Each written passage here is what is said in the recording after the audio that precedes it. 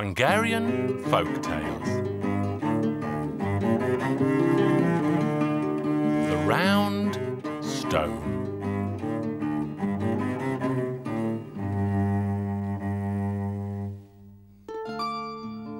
Once upon a time, there lived a poor man.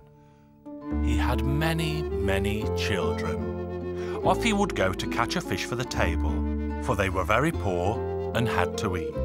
His wife would cook these fish for all the children. That's what they had to live on. Now, not far away from there lived his brother and his family, and very rich he was too. But he never helped his brother out. When there wasn't a bite to eat in the poor man's house, he would send to his brother, in the name of God, to let him have enough flour to make supper for the children. But he never got any. Once, when there was hardly a scrap to eat for a whole week, the poor fisherman said to his wife he was off to fish and he wouldn't come back until his satchel was full. He sat down on the bank early in the morning. No matter where he cast his net, there was nothing in it when he drew it in, not even a fish as big as my little finger. Now dusk was on him and still no fish. The poor man grew very angry. Well then, he thought, that's it. I'll cast the net one more time and no matter what, I'll go home. When he pulled it out, well, it was as heavy as could be. Now then, said he to himself, there must be a huge fish in it. Indeed, he could hardly pull the net out of the water. Out it came, and what was in it but a great, big, round stone. Ah, well, said he, I'll take it home anyway. At least the children at home will be able to play with it. And home he took it. His children were still awake. They looked at the great big round stone and started to play with it. They couldn't go to bed. They were having such fun with the game. They rolled it up and rolled it down the room and screamed with delight because the stone was getting brighter and brighter. Look, wife dear, this is some kind of wonder of a stone. It's shining like a diamond. Dear heart, said she, it's a diamond for sure. So they quickly decided that she should go next day to show the stone to the king himself, to see if he wanted to buy it for a lot of money. Up she rose at the dawning of day, wrapped the stone in a kerchief, and set off to see the king. First she saluted the king in the proper way. She took out the stone and showed it to him. Now, where did you find that, my poor good woman? Said the king, and was astonished. She told him that her husband had found it in the water.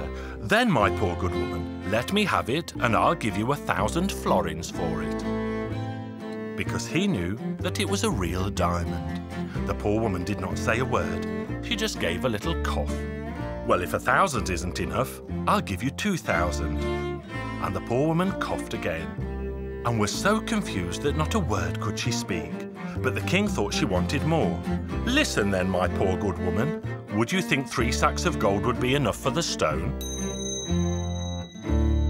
This time she didn't cough. She just nodded her head. Straight away the king filled 3 sacks with gold and even gave her a cart and a horse so that she could go home.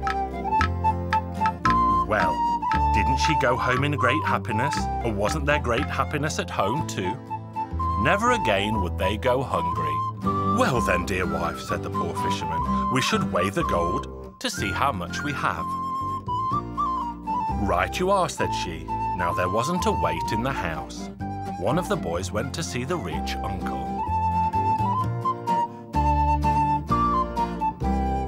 What would you be wanting a weight for? Asked the rich relation mockingly. My father wants to weigh some money, said the boy. Well, the rich relative had a great laugh at this.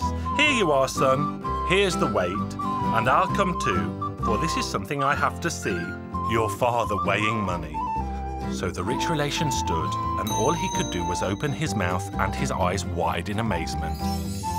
Not even he had ever seen as much money all at once. Where did you get all that gold from? The fisherman thought to himself, I'll have a little joke here. The king gave it to me in return for 3 cats. How could that be? Asked the rich relation. Well, the fact is, brother, the king's palace is knee-deep in mice.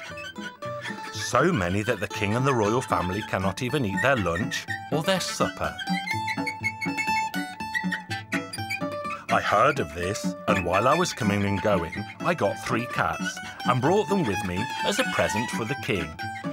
It was as if I'd been given a reprieve, so delighted was the king, and he straight away gave me 3 sacks of gold for the 3 cats. The rich relation heard this and couldn't wait to get started.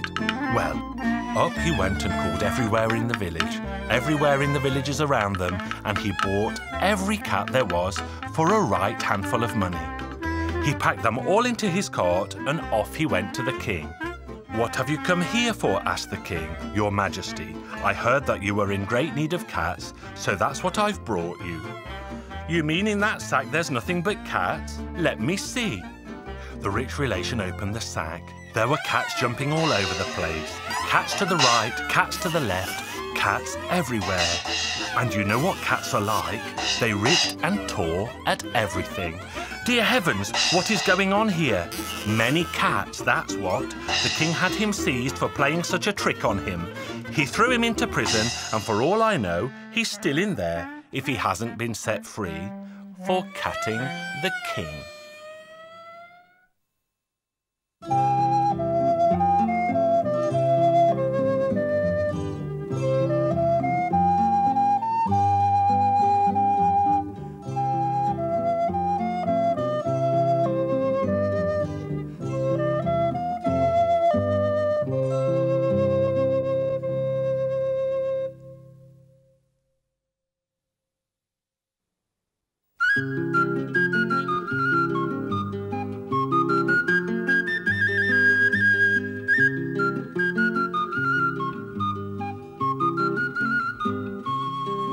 Hungarian Folk Tales.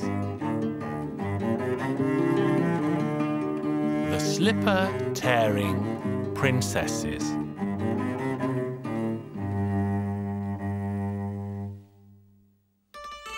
Once upon a time, there lived a king who had 3 daughters. Each of them wore and tore 12 pairs of slippers every single night. Finally, the king could not supply them any longer with footwear, so he issued a declaration across the land. He declared that anyone who could tell him where his daughters wore out their slippers every night would receive a very attractive payment as reward. The king had a young lad who worked as a shepherd. As he was grazing his flock of sheep one day, he suddenly decided to visit the royal palace. When he arrived, he told the king his reasons for coming. "Your Majesty, I shall find out where your daughters go every night." "All right, go ahead, and if you are successful, you'll get a rich reward." The king sent the shepherd boy to sleep in the same room where his daughters slept.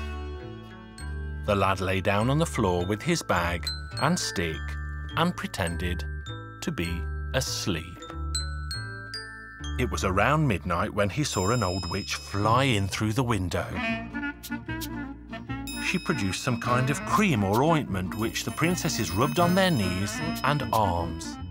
As soon as they were done, they all hopped on a broom, took all their slippers and flew out of the window.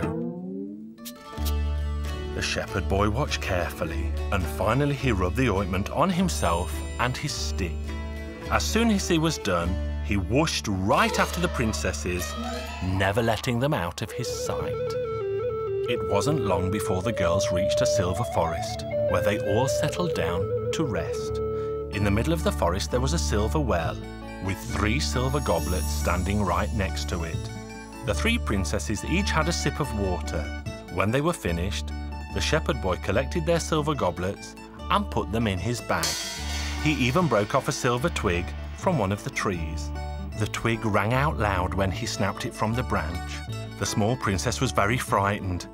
"Why are you so scared, silly? Nobody can follow us here."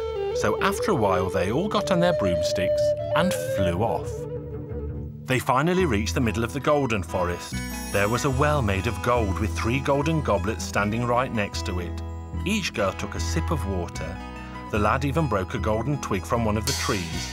The twig rang out loud when it snapped from the branch. The smallest prince was very frightened.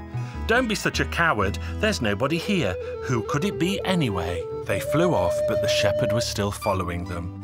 They soon arrived at the diamond forest, where there was a well made of diamonds with diamond goblets on the side. When the princesses all had their fill, the shepherd collected the goblets, broke a diamond twig, the twig rang out loud, and the smallest princess was very frightened. "Stop being scared all the time. There's nobody following us." They got on their brooms and continued their flight. Suddenly a huge gate opened up before them from somewhere below the ground. Inside there were 12 young he-devils waiting for them, and there was music playing from the attic. The shepherd boy quickly hid beneath the table, and he kept a close watch on everything. The he-devils and the girls started to dance. As the shepherd was watching a bit more closely, he noticed that the floor of the room was covered in razor blades. It was no wonder that the slippers of the princesses were worn and torn, since they were all dancing on the razor's edges. When one was torn to shreds, they just threw it away and put on a new one.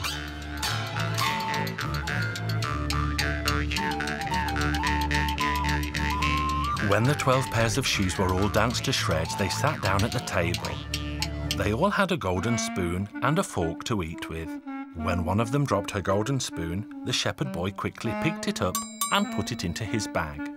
The other princess dropped her golden fork, and the shepherd boy picked it up and put it into his bag as well. When the girls were finally satisfied, they all hurried back home. But this time the shepherd boy flew faster because he wanted to get home first. By the time the princesses reached the royal palace, the shepherd boy was finally laying in front of their beds, pretending to be fast asleep. "He never even moved," the girls said. "Look, he's fast asleep." Morning came, and the shepherd went to see the king. The king asked him, "Well, son, have you seen anything? Have you found out anything?" "I have, your majesty. I have seen things, and I have found out things." At that point in time, the king summoned his 3 daughters, and the shepherd started to speak. First, they went to a silver forest, and here is the evidence. He produced the silver goblets and the silver twig. Then they flew on to the golden forest, where they drank from their golden goblets. With that, he pulled the golden goblets and the golden twig from his bag. From there, they flew on to the diamond forest, where they drank another cup. Finally, they stopped in a palace where they danced with devils, and that's how they wore and tore all their slippers. In the meantime, they ate and drank too. One of them dropped her spoon, the other her fork. And here is the evidence, your majesty. "Well done, son." The king ordered that the 2 elder daughters be locked up in the tower each night, gave his blessings to the youngest one, who married the shepherd boy. And that is how the slipper tearing came to an end.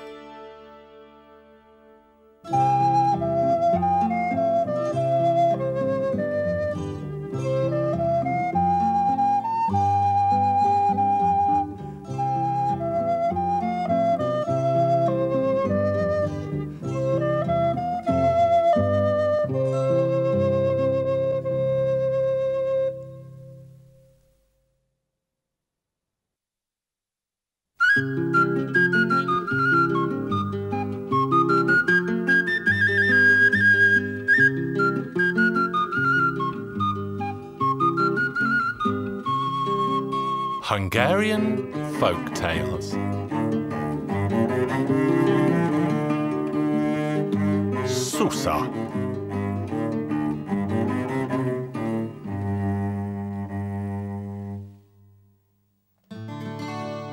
In the village, there lived a wealthy farmer. He had barns and cellars and attics that were full of goods. Plus, he also had a couple of 100 florins sewn into a sack. However, he also had a lazy, good-for-nothing, stupid wife who was truly useless. Each time the farmer was about to leave for work, he told Susa what to do.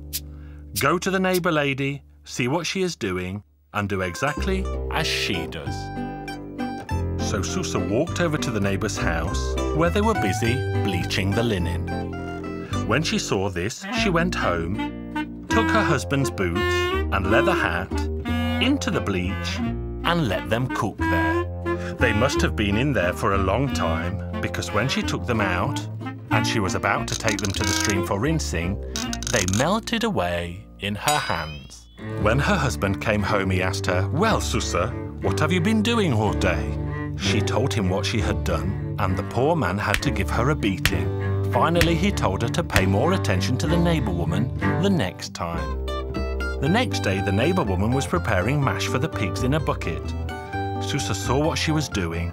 She ran home, took 10 sacks of barley flour and threw them all into the well.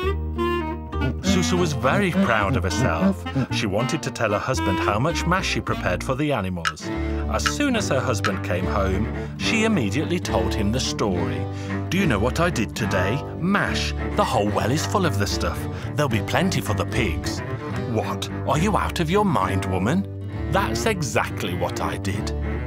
So Susa was beaten once more, and her husband told her that if she did this again, he would teach her a lesson she would never forget.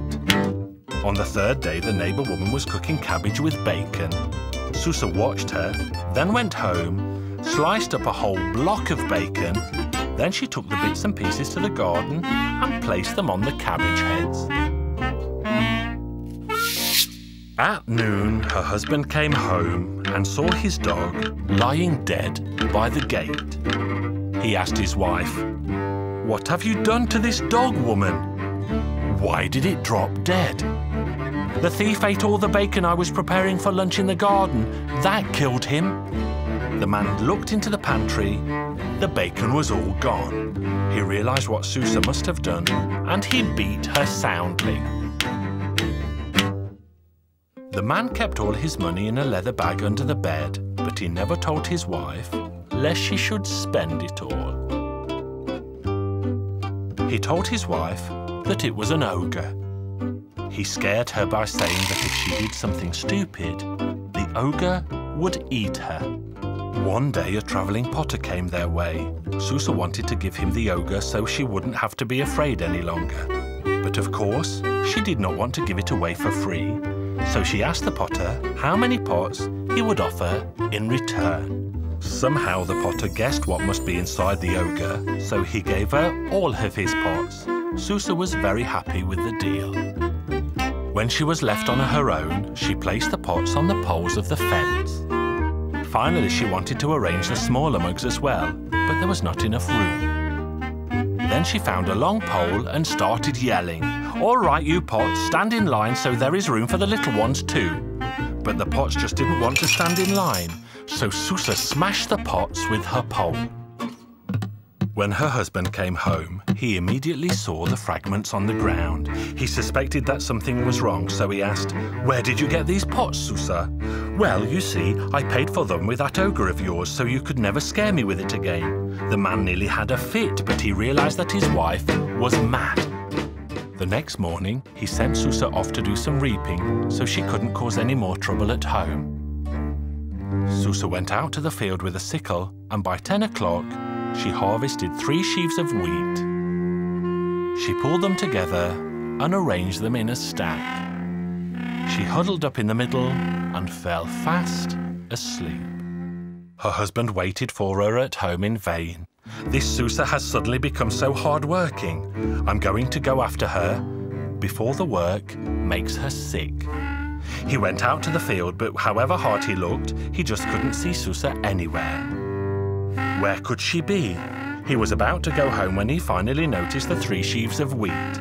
He walked up closer and discovered Susa snoring beneath them. It's then that he realised he had to get rid of Susa once and for all. He ran home and brought back a pillow full of feathers and a small pot of honey. He poured the honey all over Susa and then he covered her with the feathers. Susa woke up. She looked at her hands and feet and said to herself, Her hands are like Sussa's, her feet are like Sussa's, but this is not Sussa. How could this be? She just couldn't decide whether she was really Sussa or not. Finally, she decided she would ask her husband whether his wife was at home. If he said yes, she is home, then she could not be Sussa. If he answered no, then she must be Sussa, without a doubt. When she got to their house, she called out loud, "Listen, John, is your wife at home?" "Of course she is. What's wrong with that?" That was how Sussa finally decided that she was not Sussa. She started thinking about who she might be, but she just couldn't find out the solution. So in the end, she completely lost her mind.